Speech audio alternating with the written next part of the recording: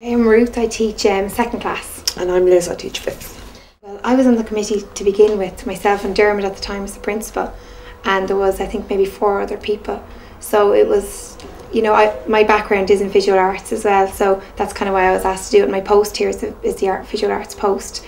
So we went on with the committee, and then we had people, we put out the, you know, the way it's put out there to the public, and so many artists were invited to put in their ideas and stuff, and then we kind of talked through them, and that's how we ended up with Ronan. Yeah.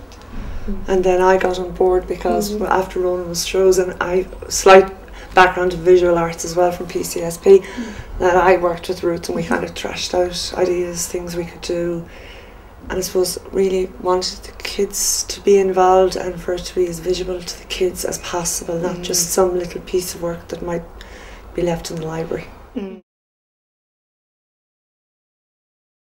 It originally was kind of clips of the children, photographs of the children, wasn't it? And the building, and it was all to do with move and change and stuff like that. And even, yes, some of them were actual images on screens, like, oh, I'm not sure what you call it, but you know, not programs, but you know, and stuff that would be played over like and over, video clips kind of thing. Yeah.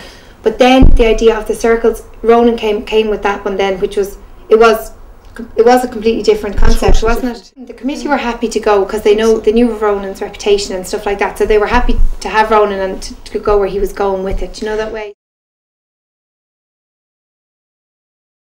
I think the children love it, don't they? The children play with it. Like it's used in games. You can definitely see them during playtime using the circles and using them in certain things. And I know as with my class, I'd use it for PE a bit. You know, that type of way. So that is warm up as well. Yeah, it's nice in that sense. And as the well. circles some of the children use as they pretend they're elevators. You know, they pop in and they go, I'm going to wherever this elevator's going. He's in my elevator. You know, you want it, it's a circle. I suppose the only drawback to the art is it's incredibly slippy when it's wet. Okay. That was our only. Yeah, that was the only thing. And I think that was it. Ronan came back, and I think he put stuff on it and he addressed that. There was a great response to the photographs. Actually, huge response. Yeah, the kids loved finding out people and finding people, and the parents loved them, and they're at such a big scale. They're very striking. You know, the way they're fabulous photographs. Really, and they're very natural. Yeah, exactly. They're not posed, they're just capturing the children. Real break time. I suppose, it's lovely. you know, with your teachers out on duty. And exactly. Kids, you know, doing their own thing. Seriously, wouldn't have thought so. No, I think we just have to have the staff that were willing to go for it. Yeah, I think that's what it was. And even when it changed, you know, everybody said, right, fine, we're changing it. You know, I didn't. Yeah, definitely was.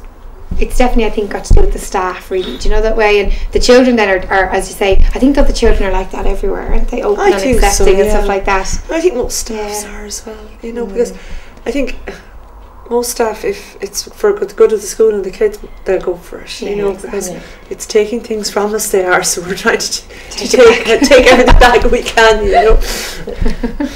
But I suppose, half the time I forget the lines are there until we went to the boys' football match. They were playing at home last Monday, and the visiting team came, what's with this school and these yellow and pink lines? And 2 of my boys just turned around and they said, it's art.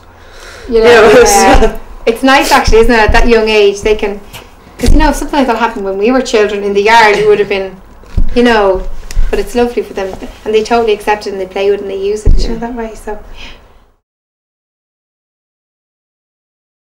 I think it would be lovely, and even if maybe the artists could speak to the teachers beforehand and let them know what they want, what they want the children to do. So the teachers would even be able to give the instructions, I suppose, in the language the children would know, because these artists are not trained to come in to speak to children, and they're probably nervous anyway, because it's a whole new forum for them. You'd be stuck in a room with 30 kids, so it'd be great even if you could factor into it, say, even half an hour sitting talking to the staff and saying, right, this is what we're going to do and this is the language I'm going to use, even introducing new language, you know, that the children have kind of got over that. But like Ruth, I would recommend it. I think it brightens up the art. I think it makes the art look great. Absolutely. The kids now, it's not that they use it every day either. Some days you're duty and they've other stuff, and then other days they're fighting over who has the yellow circle, who has the green circle, you know. So that in itself is good, is, you know, that they use it and they enjoy it. Yeah, and the fact that they realise it's art, you know, that's a new concept, isn't it? Like it's not like a little piece of picture is art. They see this now as art, which is quite